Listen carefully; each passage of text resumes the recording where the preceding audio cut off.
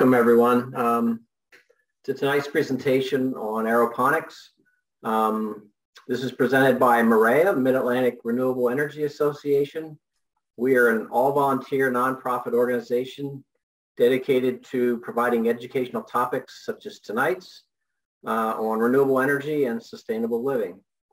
Coming up May 31st, we'll have a presentation on advances in solar technology. In June, another presentation on backyard composting. And then in July, we're going to learn about integrating renewables into the grid. You can learn more about these and some other upcoming MAREA events at marea.org. All right, Phil. Well, welcome everyone. Tonight we're presenting integrating technologies for energy and food security. And this is about how Adragone,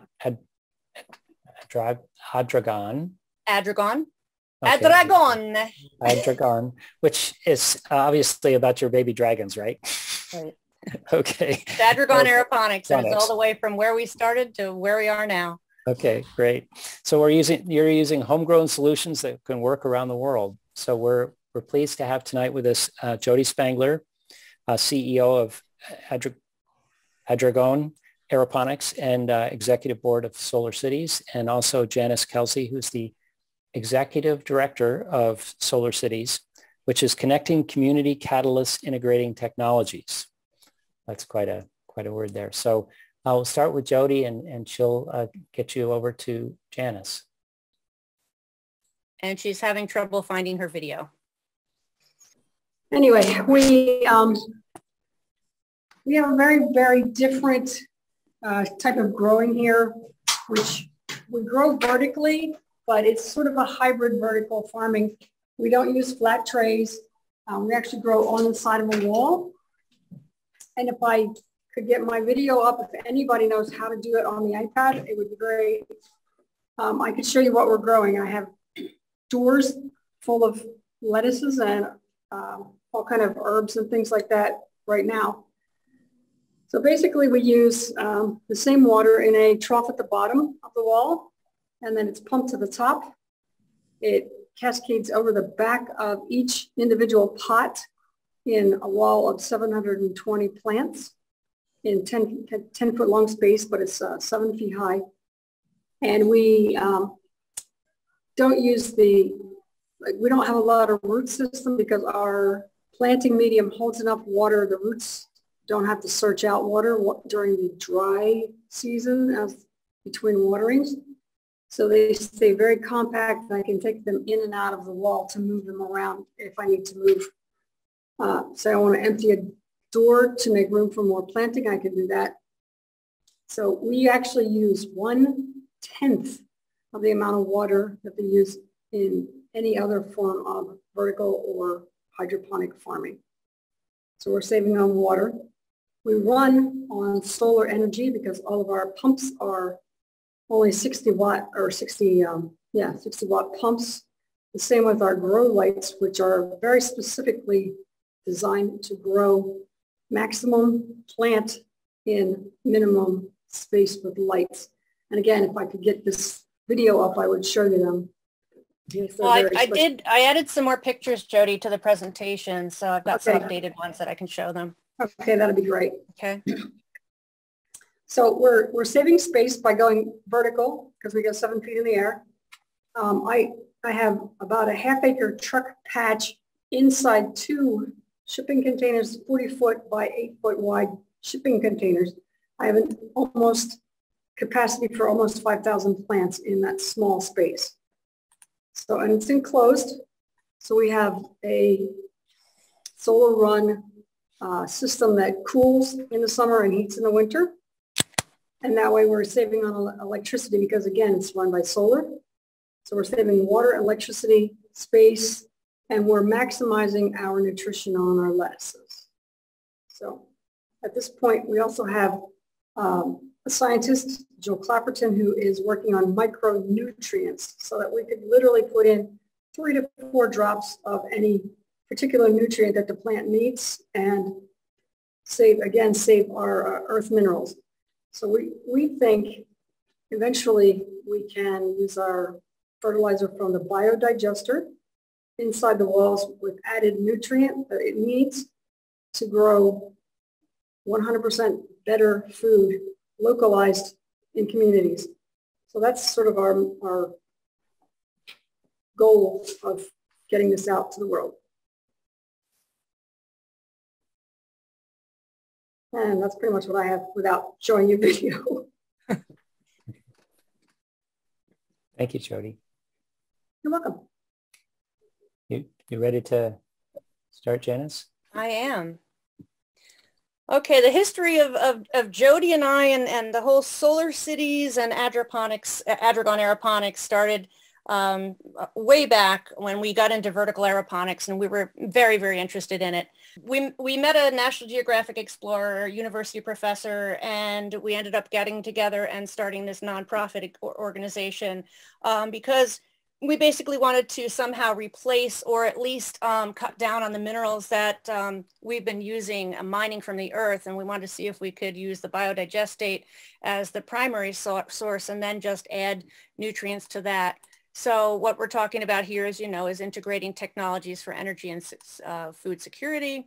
The food growing system that Jody was talking about would include the biodigestion, the vertical aeroponics, these innovative LED lighting that we're now starting to use, and the antimicrobial wall coating that lines Jody's greenhouse. She has a shipping container greenhouse. Let me move along here. Micro-scale biodigestion. It's a worldwide movement. What we're seeing now is it started years ago with T.H. Colhane's Facebook group called Solar Cities Biogas Innovators and Practitioners.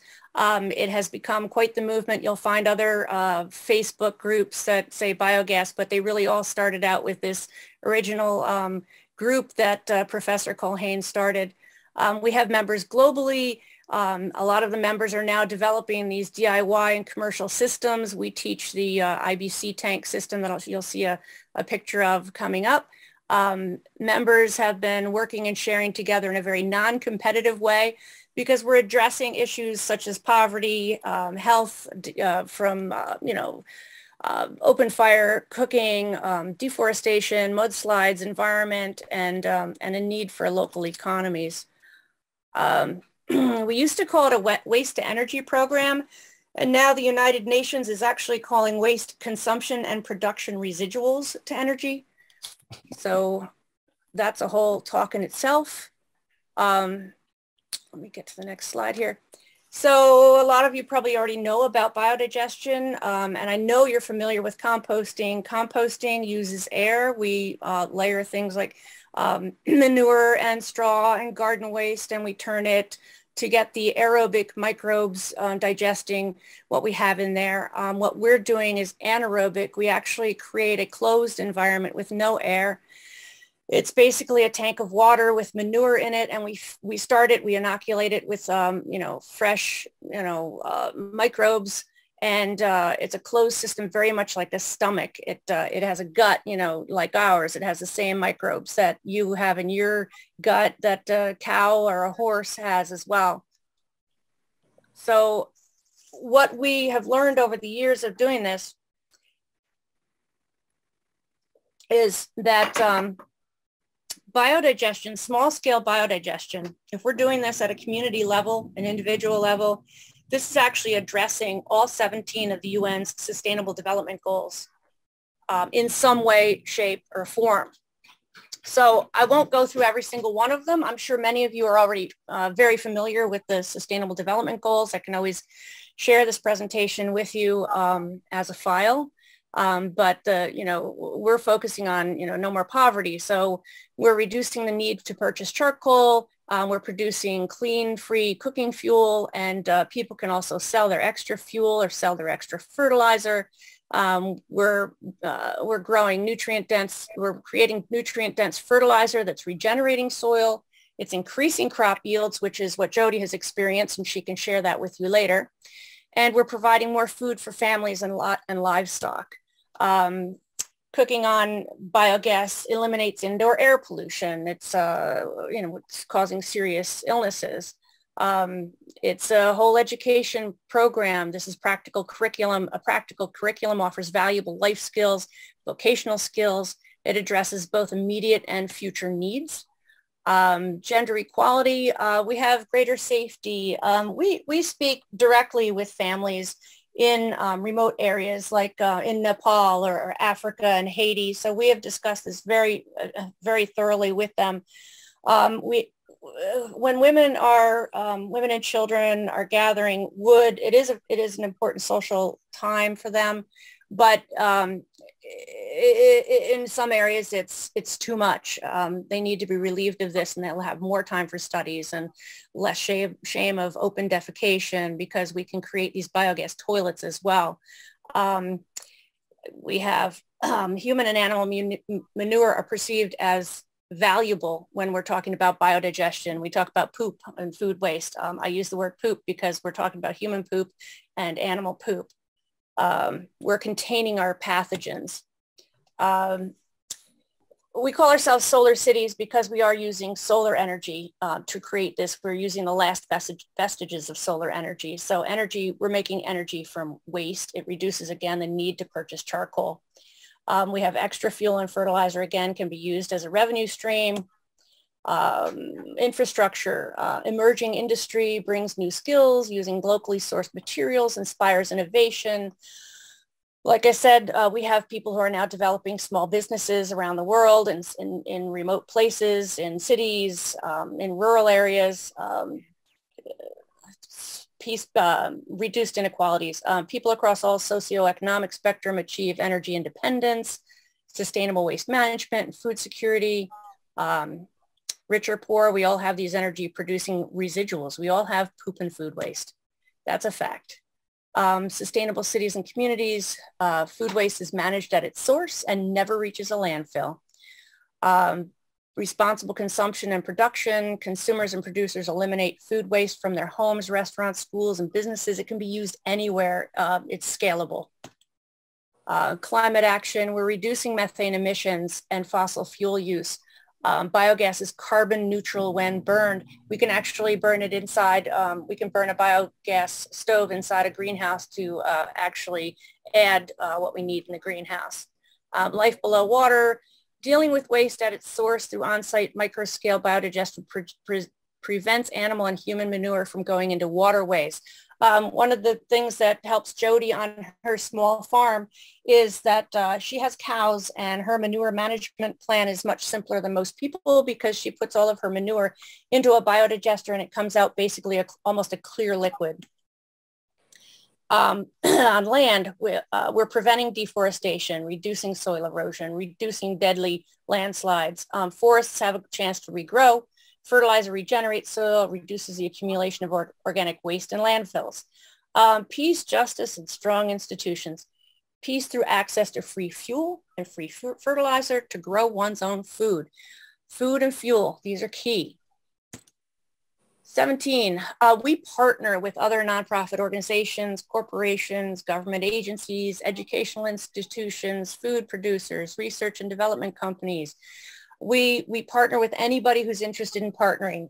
We've had folks from Villanova and Penn State and a number of different universities. And we have, as I said, we have a research project, a USDA grant project in the backyard to develop a residential scale biodigester, thermally controlled biodigester. So one of our key plans was to create biogas education hubs. We look at biogas as literally the hub of a wheel, and everything expands out from there, including what we're doing in the greenhouse. So there is T.H. Colhane. He's based down in Florida. He's at Rosebud Continuum, where we have a biogas education hub there. So that's a home where people can go to Florida and learn. We have one in my backyard and Jody's backyard. We coexist because she's a mile away. That's my biodigester right there. It's two IBC tanks together, which is just perfect for me. I have a number of other biodigesters out back now. And this is what I bring into my home. So you can see this is clean burning fuel. It's a clean blue flame. And I get this just from food waste. Now, we originally inoculated it with manure, but this is all just food waste. We have a biogas education hub in New York State, Kathy Puffer. She was one of our original board members.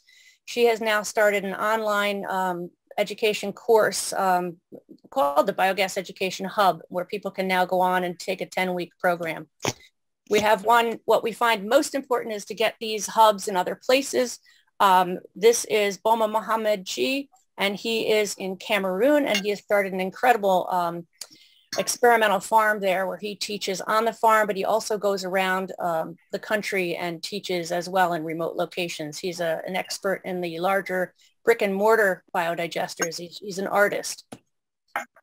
This is Isabel Galliano and Hattie Charles, and they started a biogas education hub in Harry's home country of Tanzania. So they're doing the same thing. They're offering service, but they're also teaching. We have one at Maya Mountain Research Farm in Belize. Look at that. They took IBC tanks and carried them in on a raft. That's how important that was to them. And they are all about saving the rainforest, preserving medicines, and, you know, it just, a hub of a wheel, it just goes out into other things.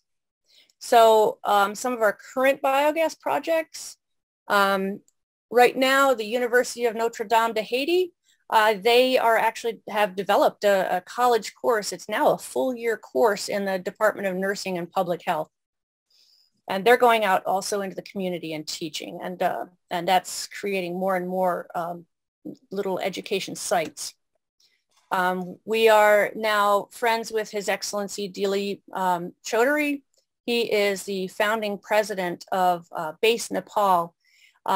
This is an organization that he started when he was very young. It's an organization that helps the Taru people who were not freed of slavery until 1950. And they really didn't recognize their rights until 2000. So his interest is for us to go and do a program at his cultural center in the Taru region, so that other people in the area can come there, and that would also be a biogas education hub. We're now working with our friend Patience in Rwanda. He is working at the, he's working to protect the mountain gorilla, and he wants this to be part of the Volcanoes National Park. He's actually starting to build, and we're doing a lot of stuff online with him. Our latest and greatest, which is great because we have several sites that we want to go to in Kenya. This is Marceline and Musa. They have started, they are refugees in a refugee camp, Kakuma refugee camp in Kenya. And they have started a small nonprofit organization. They're all volunteer, and they teach permaculture. So what they want to do is they want to add biodigestion to their permaculture course and make that basically the center of what they're doing.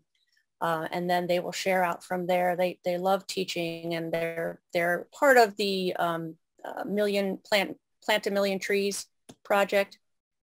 So as Jody and I were moving along in this, and Dr. Colhane, we're talking about closing the agricultural loop. So we're going from, you know, if you start with biodigestion and you're taking your food waste and you're creating both energy and fertilizer, then you can have the fertilizer to feed your aeroponics or your hydroponics. We like the aeroponics because it's much less water. It's much less space to use. And we get our fresh greens or our fresh veggies from there, fresh herbs. And then we circle right back around to food again. And whatever we have left, our residuals comes right back to the biodigester. So we're closing that loop, and we can do that at scale. So here we go to the vertical aeroponic grow walls. So it was Jody's idea to take some shipping containers. We had our friend Lee Stoltz was specialized in closed cell soy-based foam. We have, I think you can see me in my picture. I have a piece here. It's very thick. Her greenhouse is sealed with that foam, and it's all insulated. So here is one picture. There's Jody. Yay! So there's a wall that you see there. These walls are, it says here, engineered by actual growers. It was actually Jody and I sharing ideas with some designers who wanted to, you know, do these walls. And so we all teamed up together to produce these walls.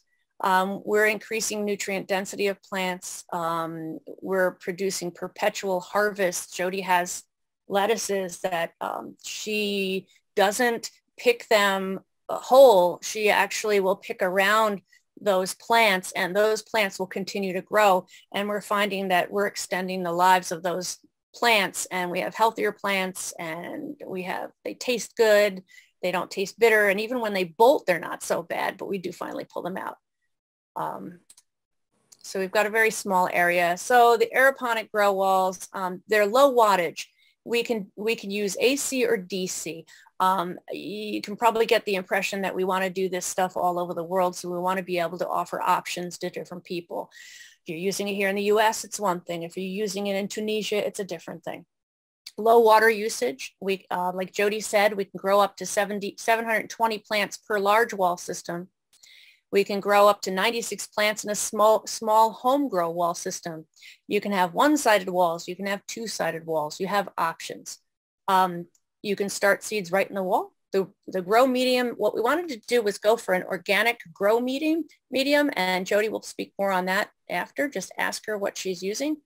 It integrates perfectly with a biodigester. The systems we're looking at doing would include a biodigester inside the shipping container, and where you would be able to put your residuals from your farming into that, and then produce both heat and gas. The grow walls are manufactured in the US, and we have successfully proven to grow a variety of produce. I won't go through all of these, but here are the lists. Grow vegetables, grow herbs. Here are some pictures. So you can see the grow walls there. I added some extra pictures in so you could get a good idea of these walls. What you're looking at right now are the prototypes. I have some of the new ones will come up later.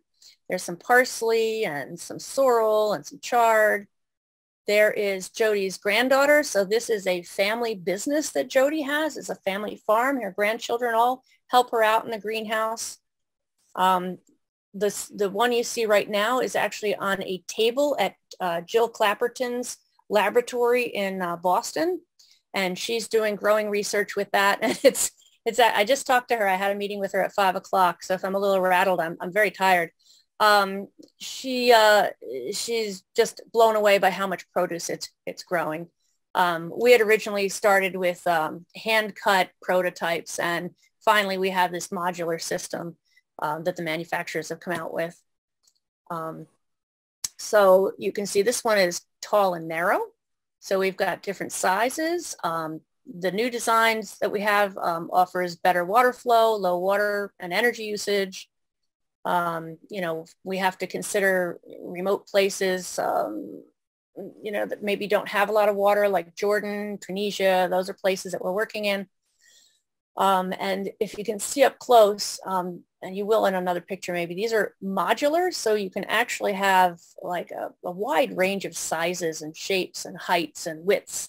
So there's a picture of Jody standing next to one of the walls, and I think on there you can probably see that it's very modular. Each door has 3, 6, 9, 12 pieces to it. And again, that can be one wall, one-sided, two-sided. There's an example of that leaf that my hand is next to. That was 1 week's growth after a first cutting.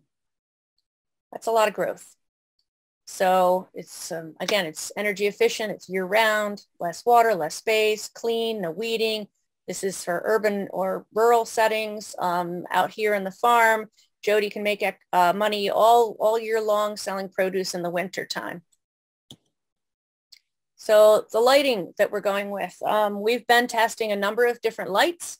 There's now what we're using is a Better Grow light. And again, based on our needs in this shipping container farm, they have designed these lights. The ones on the left for us, that's a 360-degree light. There's also a 180, which Jody just had installed in her greenhouse. But you can see the comparison. We had a light on the right that we were using that we were quite happy with, but the one on the left is doing even better. So it's all about, innovation is all about, improvements and change. So we're all welcome to that. Reflectivity. If you'll see in this picture here, I'll go back to that picture, you'll see the walls are silver, or at least they look silver. They're actually painted white and they have a silver coating on them. So they have a something called PolyGuard Silver FP coating by Andec. It was actually developed for us for this greenhouse and was gifted to us by the inventor. It's a patented formula. It includes silver and exploded glass. It becomes a mechanical rather than a chemical pesticide for microbes because it has that exploded glass in it. It inhibits the growth of mold and algae. That has just blown our minds. We have not had to clean the walls and since the beginning. It also in tests has proven to kill dangerous bacteria at a ratio of 100% for E. coli and staph. And we have those tests if anybody wants to review them. So integrating technologies for efficient and affordable food growing systems. So when we're integrating these systems, we can put them inside just about anything. Jody has the shipping container farm. We are working with Green Magic Homes, who has created an agro-tunnel that they are putting our walls in. We have a gentleman in New Jersey, in Atlantic City. He's buying a building and putting these grow walls. The city is actually funding the project, and they're going to be putting these grow walls and lighting in a building in Atlantic City as part of their what do you call it when you restore the city? Yeah. Restoration. So Jody and I had worked in refugee rescue and resettlement. That's a longer story. But one of the things we saw was we really needed to address poverty and mass migration, and how would we do that with Dr. Culhane and Solar Cities and Grow Walls and all that fun stuff. Jody and I had actually been invited by the King and Queen of Jordan. And unfortunately, the war in Syria happened and it wasn't really safe for us to go. But Dr. Culhane was able to get in there and teach a course outside of these Atari refugee camp, which is the largest refugee camp in Jordan. And then they were able to share their skills within the camp. One of the projects we are working on and giving them proposals for, and it's going to be happening soon, is you've probably heard of the village of Tatooine in Star Wars. Well, this area where Star Wars had filmed, there's an abandoned city, and they're going to be they're repatriating people and bringing them back to this city of Tunisia, and the whole city of Duray, Tatooine, is going to be an agricultural education center. They're going to bring in all kinds of technology, and we were telling them what we could offer them, and they said we want it all. So one of those is, you can see there's a cave. That's actually a mock-up of a cave where you have taller walls, shorter walls, lights, and you can see in actuality what part of the village looks like in that right photo there. So they're taking these old caves and actually converting them into grow areas. And they will have a traditional greenhouse and traditional farming, as well. Jody and I have supported a school in Kenya. When we do go to Kenya, that will also be part of what we support.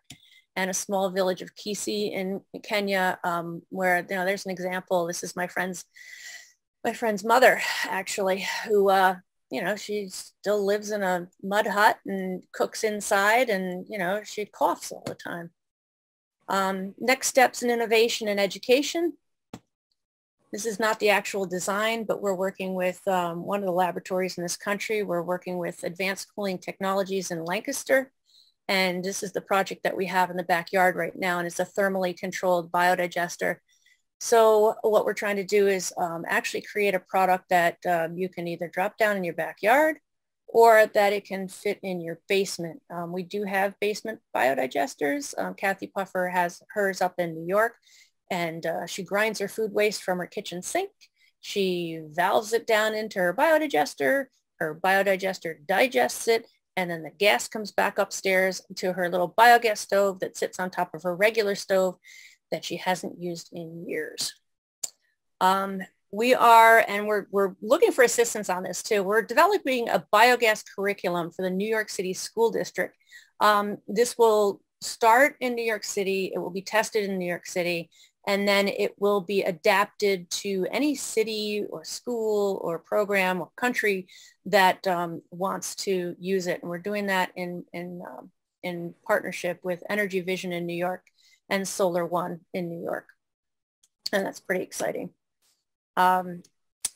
So there's plenty of information out there on what Jody and I are doing and what Dr. Thomas H. Culhane is doing, what a number of us are working on together. Partnerships definitely move things forward. So there's AdragoneAeroponics.com. She's got her website. She's on Facebook, Adragone Aeroponics. You can go on there and look at some of the beautiful pictures there. Jody and I had done a TED Talk called Home Scale Biodigester. You may have noticed I am a stutterer, so it's very, very hard to get me to do any kind of public speaking, much less record it, but it is there and we did it and we're very proud of it. And it's gone quite far in the world, a lot farther than we ever thought. And if you want to see some of our videos, there is a video tour of my home and Jody's home. And that's on youtube.com/solarcities. I highly recommend that you visit that because it gives you a lot of answers, a lot of detailed answers.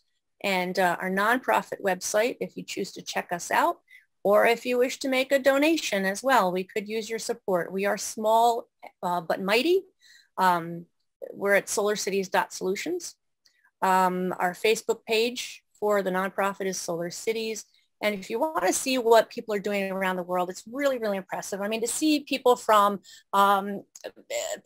universities to these young men that we're working with in a refugee camp, what they're doing is amazing. So visit Solar Cities Biogas Innoventors and Practitioners. And we have our very first downloadable book. We made it a downloadable PDF because people all around the world were begging us to please put out something with instructions on how to build these little IBC tank biodigesters. So we worked on it and we put it out, and it's called How to Build a Solar Cities IBC Tank Biodigester. So it is out there if anyone is interested. We do workshops as well. Jody and I travel just about anywhere to teach people how to do this. And there is our contact information. And that is all I have for you. And we can go on to Q&A. Janice, thank you so much. So we'll turn it over to Chuck and Joe for some questions, and also probably open it to the floor for questions that people might want to ask directly. Okay, well, the first question that we have is, what material are the plant wall panels made of? And is it chemically inert? Yes, we use a food grade plastic, which is what they use in restaurants for storage containers and all things that pertain to the food service industry. So they are non-chemical emitting. They are very expensive because they are food grade plastic.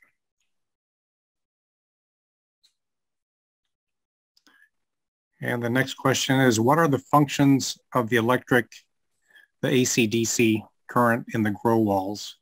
Is it heat? Is it light? Are LEDs used? I simply use the electricity in the walls themselves to run the pump, to pump the water from the bottom reservoir to the top so that it can cascade over the back of the plants. I also use it for the grow lights, and that is it.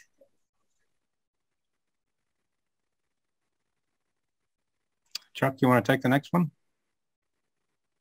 I'm having a little bit. So it's the biodigester, an ongoing process that generates fuel and clean water, or is it batch? And yeah, we don't do batch. It's a through process, so it's continuously going through. And I store the biodigestate in a container, and then we can move it from container to container. So can I follow up and ask what's the residence time then if it's continuous? Doesn't it take days to do the digestion? Yeah, it does. It does. Yeah. So it's a very slow flow rate. It's a slow, yeah, exactly. Yeah, what we with this kind of biodigester, because it's not tubular. A tubular biodigester makes a really thick slurry. It's an undigested slurry. Large. Yeah, and what we get with these more vertical systems is we get the sludge staying down at the bottom, and we've got the floating material at the top. Now, I'm not a scientist, I'm just a practitioner, so I'm probably not the best to answer any of the scientific stuff. But what we're finding is we've got this layering effect. We don't stir. It doesn't stir. So we've got solids at the bottom, we've got the oils at the top, and in the center is where we pull our biodigestate from. So what we're seeing is the microbes are actually, digesting at the top and the bottom, and then everything's going towards the middle. So that's where we're pulling our digestate from. What I typically do for my fertilizer is I put it through, I guess you would call it an aerobic process. If I'm going to use it as a fertilizer, I will bubble it. I'll put it in buckets and literally bubble it. And so I take the ammonia out and, that's how I use it. And Jody's got a big system that she uses for her fields, for her hay. Do you have any idea what the potassium to sodium ratio is? No, actually, I was discussing that with Jill Clapperton today, and we are going to be sending stuff out to the lab to see what we get. And she said it should be within a certain range all the time because we pretty much feed it, what we eat all the time. It's not, it's just normal everyday food. Okay. Joe, you want to take the next one? Sure. Are the walls or farm designs for sale somewhere? Yes, you can talk to me about it. I am right now. There's only 2 wholesale distributors in the U.S. for the large system farm, and I am one of them. The other one's in Denver, so he's not as easily accessible unless you live out there. Then he's out there. But yeah, I will always answer questions if anybody has. Just email me. All right. That wouldn't be Jack's solar farm by any chance, would it? No. Oh, okay. I was just curious because we had him as a speaker last month. Cool. The next question is Bill Litvin is asking about meat waste or dairy waste. In my large system, my husband just stuffed one of our chickens that died right down through the hole. So we put in smaller bones, not huge bones. We do meat, we do dairy. It does really like cheese, moldy cheese, and it really does like cow manure. So we get quite a bit of action once we feed it those things. But I don't know that Janice puts too many bones in hers. But no. No, my system's too small.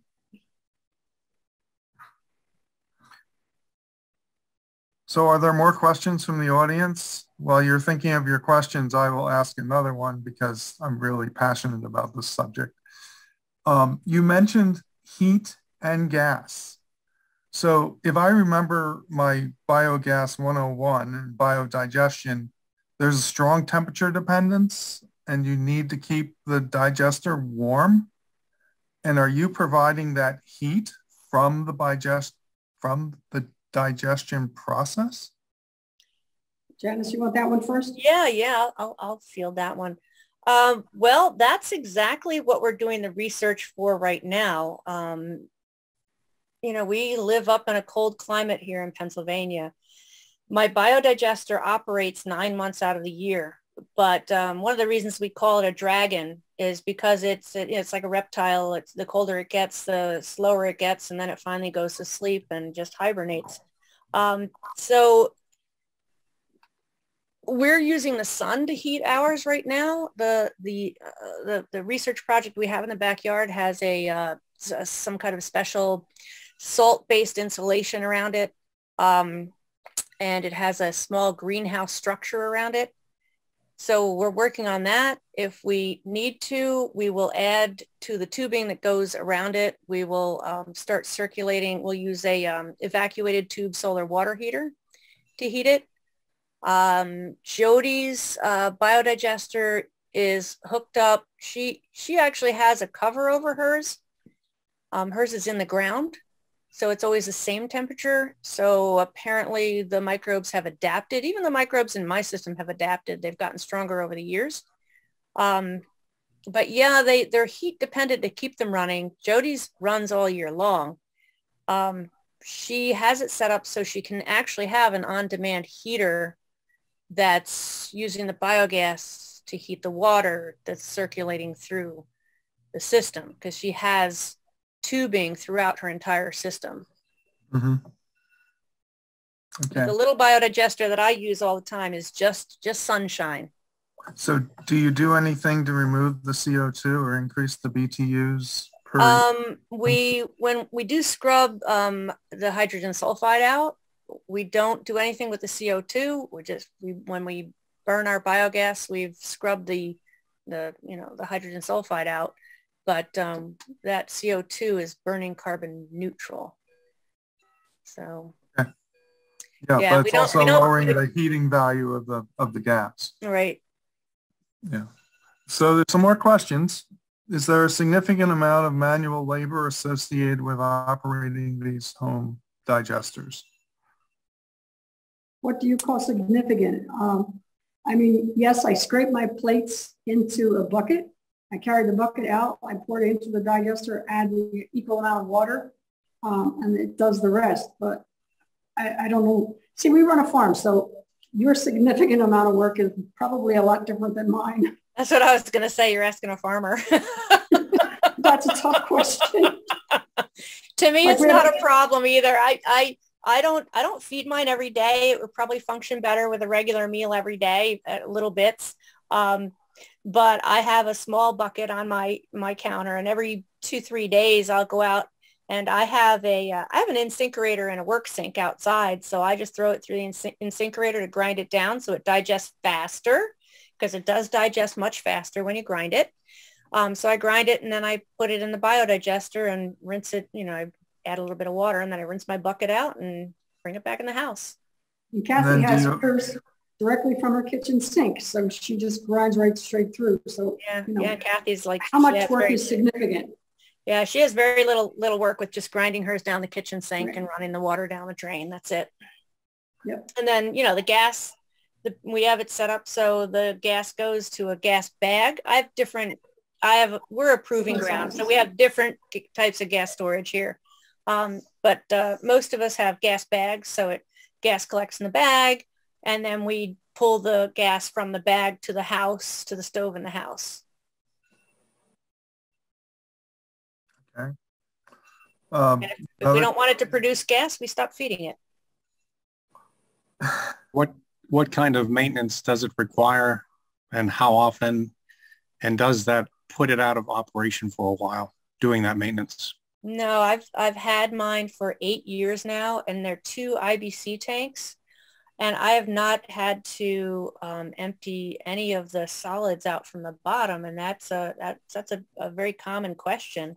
When do you have to clean it out? And I don't. I guess if you keep it running, and you're not putting the bones and things that are really hard to digest, like we don't put lignous material in it, because I don't eat lignous material. So, I think these microbes just are able to digest quite a bit of this food, and they do it pretty rapidly, and they get stronger over the years. My question is always, how often do you clean yourself out? Yeah. Because your guts keep digesting every day. Yeah. The only time I've ever had a problem was my fault. If I put something in there that was too acidic, and then I had to deal with an acid stomach, basically, and had to go get some bromine for an upset stomach. But, pH control is critical, right? Yeah, pH control is critical. And it's interesting, because I used to test the pH all the time when I first started, and I would get so nervous about it. And then, it's like raising a baby. Anybody who's raised a baby, you can tell when they smell sour, they don't feel good. So you kind of get that from when you're working with the biodigestate. You just get used to it, like any like any skill at home, like baking bread, if you've learned how to bake bread, you're not very good at the beginning, but you just need a lot of practice. And eventually, you just keep repeatedly making these great loaves of bread. So 8 years and still running. I've never cleaned mine out either. I put a whole lot more stuff in it than Janice does. Yeah, now you're going to make me nervous. I'm going to be waiting for it. I'm going to want to like measure it or something. Yeah. I did see something about zoning issues. I don't know. I didn't catch the whole question, so whatever that was. Any zoning issues using this at your house? We have had, oops, go ahead, Jody. Yeah, I say that is always a good question because there is no actual zoning rules against it or for it. Most people don't even know what it is. So when it's presented to our township, it's my manure management plan, and they don't have rules against biodigestion or lighting the biogas fuel or anything like that. So at this point, there's nothing out there. I mean, we've been to Harrisburg talking about this stuff. We still don't have rules against it. Yeah, it's not large scale and small scale don't even compare when it comes to safety. You can't walk into these small biodigesters. You can walk into the large ones. So they're very dangerous. It can be. The gas that we're using is not under pressure, so it's even safer than propane. We're actually drawing the gas in. If one of our gas bags, gets, say somebody punctures it or something and lights it on fire, it's not going to explode. It's only going to burn right at that, at the point that it's expelling. So yeah, we've had people from the township here. We've had,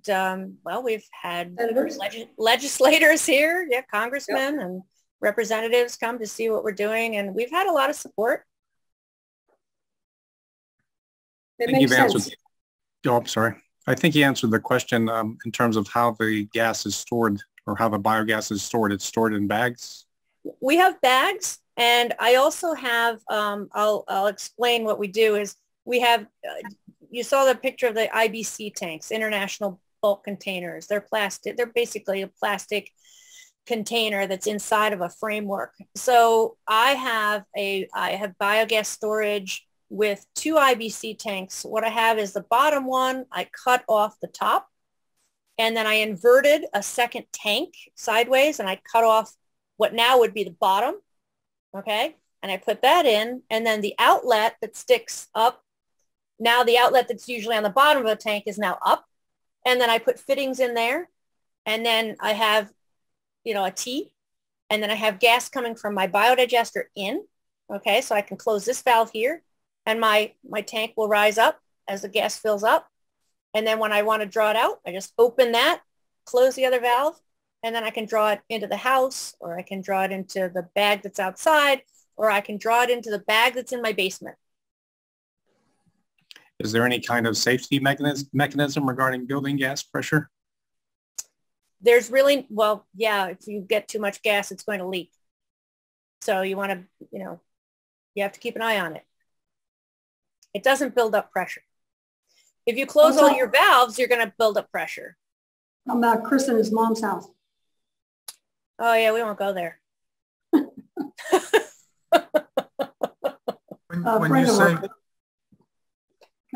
you say you draw the gas, do you have a small vacuum pump, or how do you? I have a biogas pump. It's actually manufactured for drawing, the biogas in. Okay. Mine just uses. And I also, and hers is pressure. She has a dome. She has a dome fixture. So that does build up pressure. I also have a solar pump as well. It operates on a 12-volt solar panel. How much wattage is in the lights that you use for the vertical farming? What kind of watts are those lights? They're between 60 and 80, depending. I have 2 different light systems in here right now. The newest system only uses 60 watts, and the older system uses 80. Okay. And that would be one of those big rectangular things that we were seeing. Oh, and you also had that vertical tube. Is that The 60 The watt? tube is the 60 watt, yes. Oh, okay. The squares are the, I guess they did look kind of triangular, but they're actually square. They're the 80 watt. Okay. And they're not as good as the tubular one. I like the less wattage ones best. Can you grow like strawberries or tomatoes or just leafy greens? Yes, yes, and yes. I have strawberries in a wall, which I was going to show you, but I can't get my video up. I have grown eggplant and peppers and cucumbers and all of those kind of things. Again, with the lettuce in the same wall as the lettuce.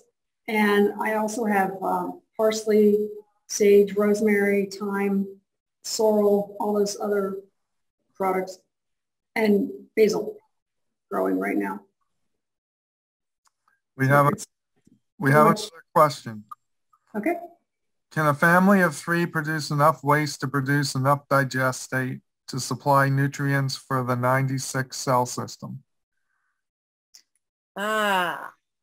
How much waste do you produce? So you're asking if you can produce enough of the fertilizer for the grow wall. I would imagine you could. Well, most people waste a lot. Yeah, the fertilizer is really concentrated, but let me first say that Jody and I have been experimenting with the fertilizer. And the fertilizer, you still have to use, you know, your regular hydroponic minerals if you're doing commercial sales, because you're not going to get the same growth from the fertilizer because you're not going to have all of the trace minerals. Yeah, they're talking small. Right. That's why we're working with Jill Clapperton, so that we can get everything tested to see just how much we would actually have to add in trace minerals in order to have optimal growth. But I do find that if I use the biodigestate in the small one, if I add Epsom salts and sometimes a little bit of pH up, it works pretty well.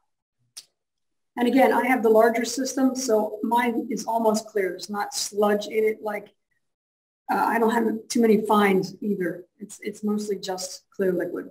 Yeah. Yeah, and that takes fine tuning when you're using the biodigestate for sure. Right. And Jody has tested a number of products that she really likes that helps to supplement it.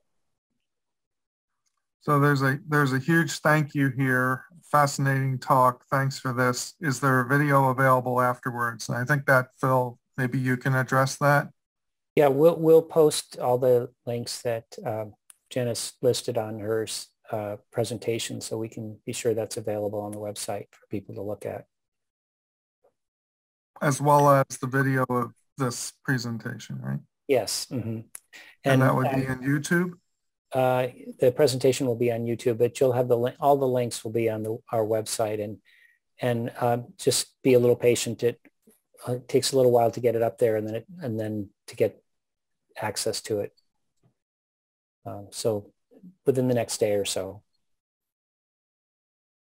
There was one more question we had, if I can. It was, what is the lifespan of those containers?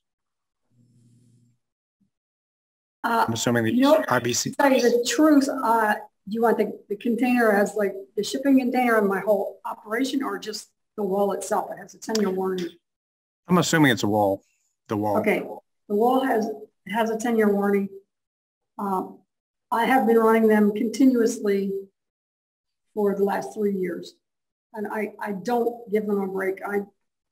Because I run year round, they run year round. I only took down a couple of times. I'll take one down to completely clean it out, but that's only a couple of days, and then it's up and running again. Is there any humidity control in the growing area? Oh yeah. I use the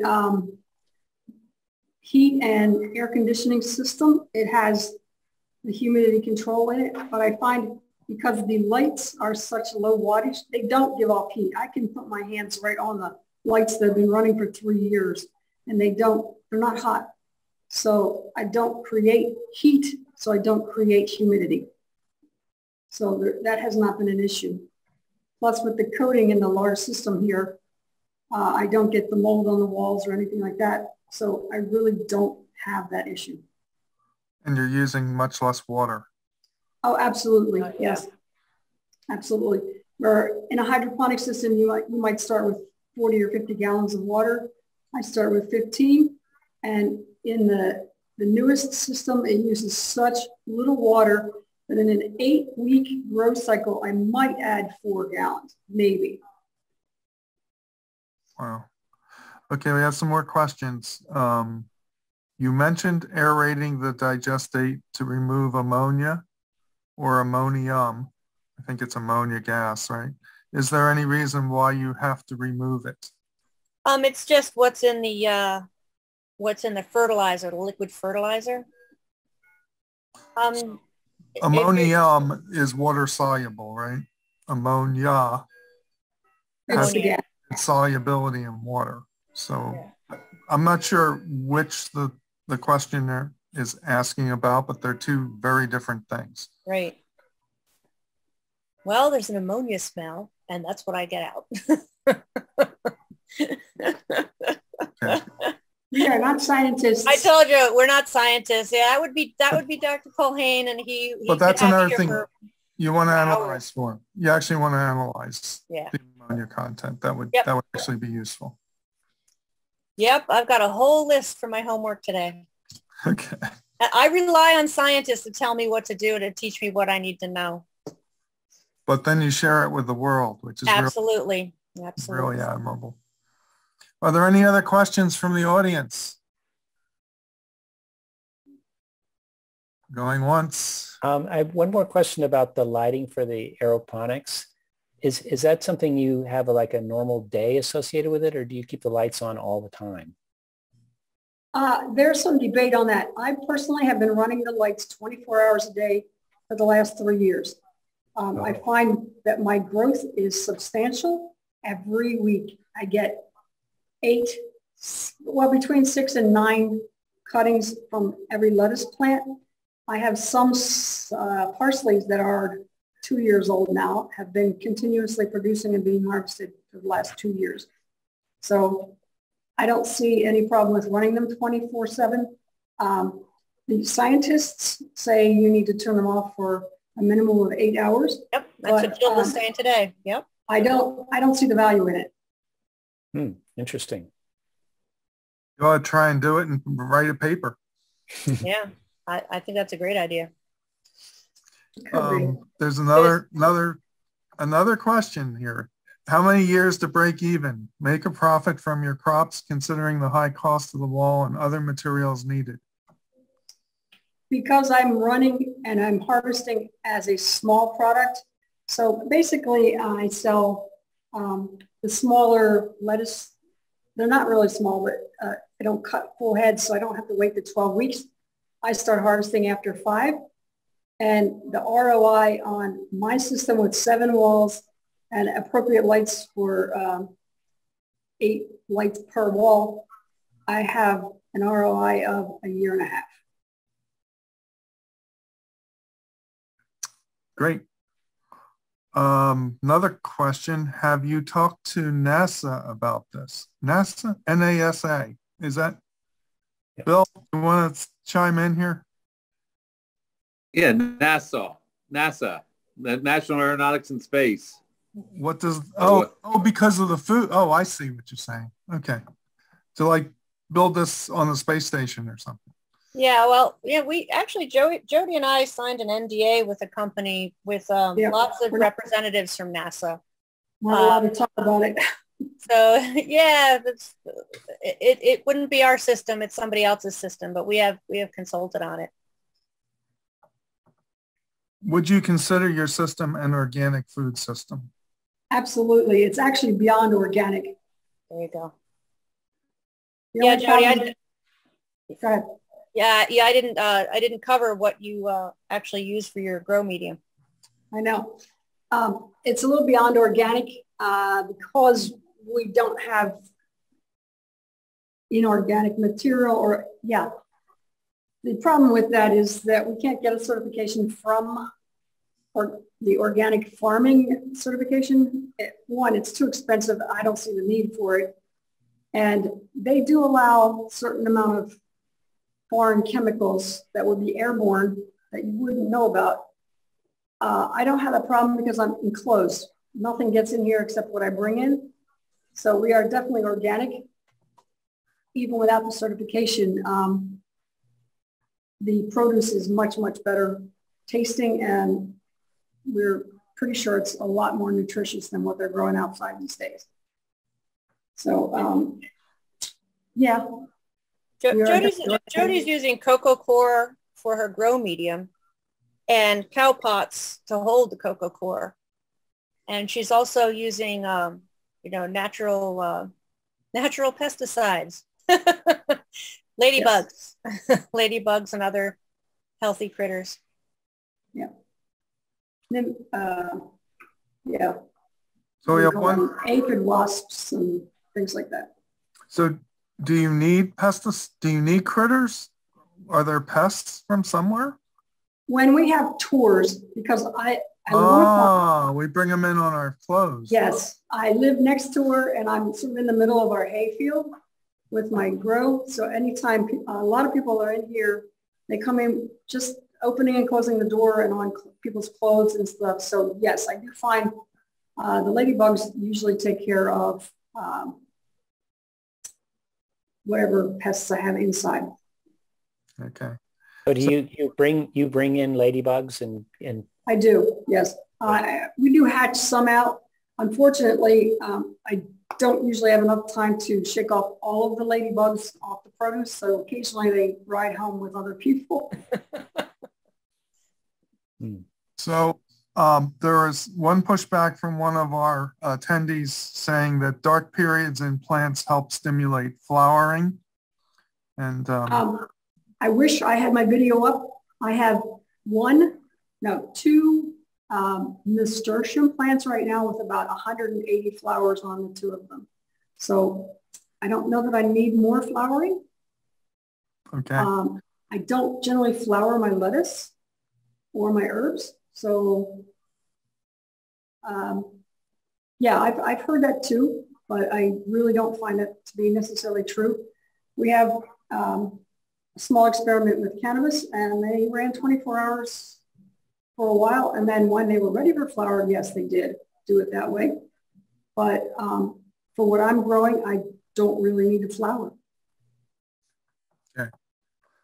Then one of our, Don is asking, what can you not put in a digester? What cannot be used in the digester? So number one would be lignous material. So no straw, no dry grass, no, sticks and twigs. Yeah, sticks and twigs. Yeah, exactly. I love Jody's answer. No sticks and twigs. Toothpicks, like if you don't swallow it yourself, don't put it in there. Yeah, that's our rule of thumb. Yeah. That's for the small one. For the large one, I don't put wood and things like that in there, but I do put bones and big chunks of pig fat when we slaughter. We do that. So there's things that we put in our big one that Janice does not put in hers. Mine's 10 times bigger. How often do you have to add microorganisms or manure? I add manure pretty regularly because I have cows. So when we clean the barn, it goes in there. So I don't think Janice does it very much unless it's I boost in the springtime, but yeah, I didn't do that at all with my old biodigester this year. I usually just boost it in the springtime, but. So the bugs are pretty much concentrated, stable over multiple months. Yeah. They just go to sleep in the winter in mine. Yeah. Wow. Mine just slows by about half. I get about half the amount of gas in the dead of winter when it's really cold. Otherwise, it just chugs along all year. But we are always excited about this. It's craziness that you can. I mean, we've been gardeners and farmers all our lives, and Who knew? I didn't know that you could do this at home. I've heard of biodigesters, but it's the industrial scale biodigesters. And when we saw this for the first time, our minds were just blown that you could, you know, have a tank in your back. You have a tank of water in your backyard, basically, and produce fuel. And the industrial biodigesters that produce biogas are very sensitive to temperature. I mean, they are maintained isothermally to, you know, maintain the production, and it's not ambient temperature. It's 70, 80 degrees C. Mm-hmm. So we're actually working with a fellow who's working on a project in Pennsylvania, and he's actually looking to partner with a university on this. It's a major multi-million-dollar project that's going to be funded through the infrastructure fund. So we have another, oh, go ahead. So we're looking for if anybody is doing that kind of research, if anybody's interested in getting into some really interesting large scale, it's not typical large scale biodigestion, but if anybody's interested, they can give me a call. So we have one more question. Can you put soap in the digester or not? Can you put soap? If you're putting in just a normal actual soap and not a detergent, yes. So you have to be careful. If you're going to hook this up to your kitchen sink and grind your food waste and you do dishes and everything, you want to make sure you're using like an organic soap. You can tolerate a little bit of soap just like you and I can. We have another one. For Jody to turn on the video on her iPad, tap any place on the screen and a menu bar should appear at the top. You will see an option to start video. Oh, for Pete's sake. Why didn't somebody tell me? There I am. Somebody should Yay! All right, so here we go. Hey, finally, right? So this is not even the really good stuff. I'll stand up. So we run top. Don't hurt yourself. No, I'm fine. Down to the bottom. And you can see I've got some, these are delicious. They're frills. Janice can attest to that. She loves them. I love the frills. They're amazing. So there's this. And then what the lights look like. This is, now some of, you guys have to know I broke my hip, so some of my doors are not planted out because I've not been in here for the last month. So I'm going to step through. Take your time. I did. So here's my parsley. And then I have cutting celery, which is, this is really, really old stuff. So it's getting to the point where I have new in the other container. I don't know if you guys like sorrel. Anyway, I'll show you. This is what I want you to see. These are the craziness of the nasturtium. And they run 24 hours a day. So you see all the blossoms, I harvest probably 50 blossoms off every week. And I save seeds from these guys so that I get new plants from them. And then back here is the tubular lights. You can see they're much brighter. And that's the lettuce colors and stuff from them. So this is what we do. And then I've got, you know, some other lettuces. These guys here are, as you can see, they've been harvested a good bit here. So these are on their 7th week of being harvested. So they're about on now, but you can see the growth on them is substantial for just a week. Yeah, this is a week's worth of growth. Yeah, we're seeing that, you know, they'll bolt, but the taste is fine. You know, usually when a plant bolts, like your lettuce, it's bitter. But that's not happening because of these lights. How are you adding the nutrient? How are you adding the water that contains the nutrient? All right. I have a little hatch right here, and my granddaughters didn't clean this. So we put water in here. This is where I test pHs and stuff down here in this little hole. And then there's a reservoir that runs the length of the wall and sticks out the bottom. And that's where the original 15 gallons of water goes in, down at the bottom of the wall. And then you pump it up to the top. Correct. Yes. I have the other door open. As soon as I get to the other side, I'll show you the interior. I have the door open where I started out. Oh, this would be good to be able to do this to begin with. Move this guy out of my way. So this is where we. So we can do the bottom here. It goes all to the top through and then cascades over the back of the plants. So all the water will run down the troughs and they'll hit. And you can see these are some of the plants I showed you on the other side, the sorrel and everything that's been growing. It keeps the roots very compact inside the cups, so I don't lose a lot of water dripping off the roots, and we don't waste growth on roots. And I also don't have the slough. A lot of times the hydroponic growers will have a bunch of clogging going in their pumps because of the root systems on the plants. Now, what Jody's showing you right now is the original design that we worked with. I'm going to walk over. I have a panel, Jody, right in my hands, and I can show them the new panel. So the newer ones that you saw, they're modular. So they put together a bunch of these, right, to make different size walls.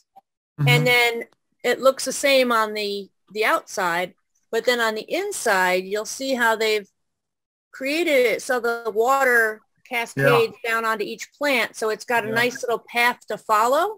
Yeah. This is again, we want to save water. We want to use it very efficiently. Yeah. So that's it. That's neat. And they click together. See, they just got little.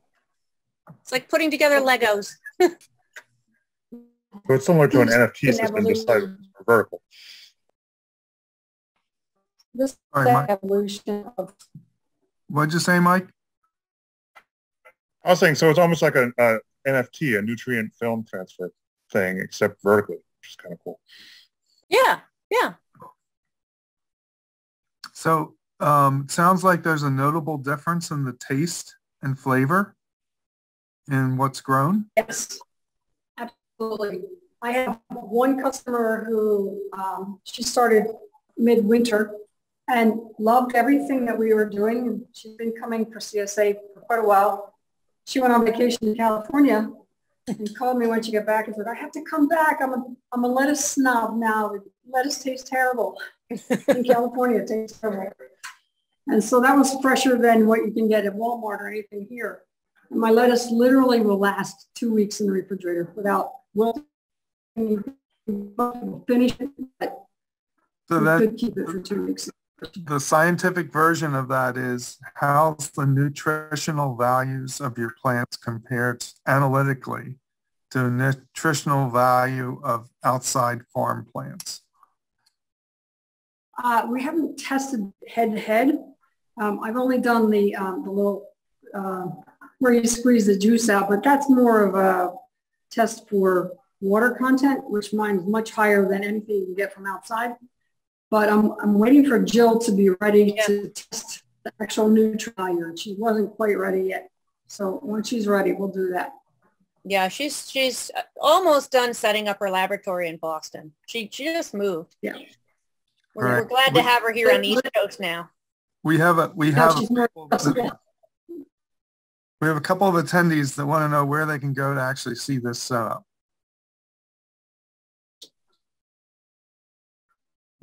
They want to see the systems? Jody does tours. The only one that we do tours here at Adragone Aeroponics. We are in Pennsylvania. Where in Pennsylvania? We are about halfway between Pottstown and Westchester, just off Route 100 on 401. Okay. Glenmore's our address, but we're Ludwig's Corner. Okay. So Don, it's not too far away. Libre 2, Watergo, app stop warning sign.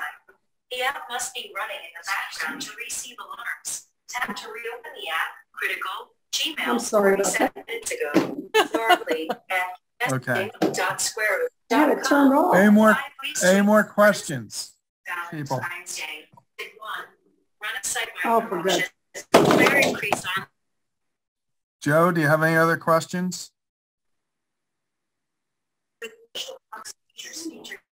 That's all I see. Okay. That's all I have. Yeah, if you want to schedule a tour with Jody and me, give Jody a call. Just share her contact information. Do you want website. to share that again? Janice? I'm sorry. Go ahead. Oh, if anybody wants to schedule a tour, they do have to be scheduled. Please don't just show up. Give Jody a call. Like I said, we're only a mile apart, so you could actually see both sites at the same time if you wished. Okay, great. All right, well, people can look for that on the website. We'll post all that information. And we want to thank you very much, both of you, for a wonderful presentation and lots of fun. Well, thanks for having us. We really appreciate it. We love sharing what we do. Yeah. Janice is on Font Road, literally a mile from my house. Yep. Okay, great. Well, thank you and good luck with everything, and wonderful project. Take care, and we'll look forward to. Thank you very much. Thank you. You're welcome. Good night. All right, Good night. We'll look forward to seeing you the last Tuesday of next month when we get into solar technology. Thank you, everyone. Have a good night.